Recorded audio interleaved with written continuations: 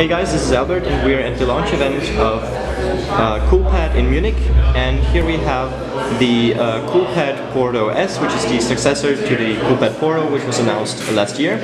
And basically this is a 5-inch smartphone with a HD display, the same basically as we had in the Coolpad Porto, but it had a smaller 4.7-inch diagonal.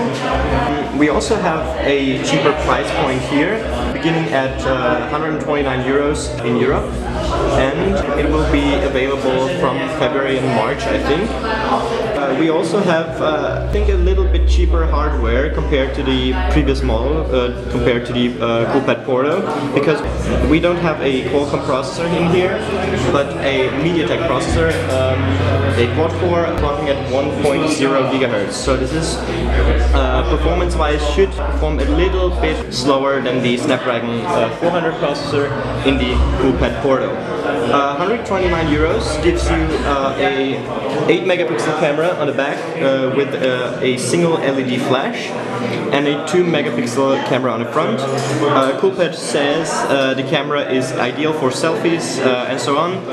So let's try the camera. What's very special about these cameras in Coolpad smartphones is that they have their own software. This is the Google camera. But with their own software they have pretty fast autofocus and a very near macro field of view, so you can focus on objects that are pretty near in front of the camera. But this doesn't work that well with the official Google camera, which we have on this smartphone preloaded. Yeah, let's take a look at the front camera, which should be here. So the field of view is pretty wide, as you can see, obviously. And the quality isn't bad for a phone of 129 euros. We have a 2-megapixel camera on the front. Colors are very accurate and look very vibrant on this HD display. So what else do we have here?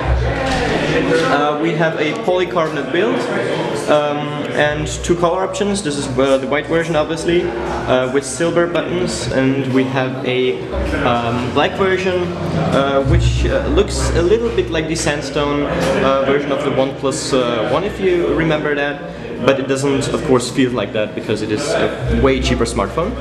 And the buttons are on the side. We have the volume rockers on the left side and the power button on the right side. The power button is pretty small, but they feel very good, have a very good feedback, and actually feels a lot more expensive than it actually will cost or will be on the market. Yeah, it will hit shelves in February, as I have already said, and that was basically it. This is the Coolpad Porto S. Thank you very much for watching, and see you in the next video.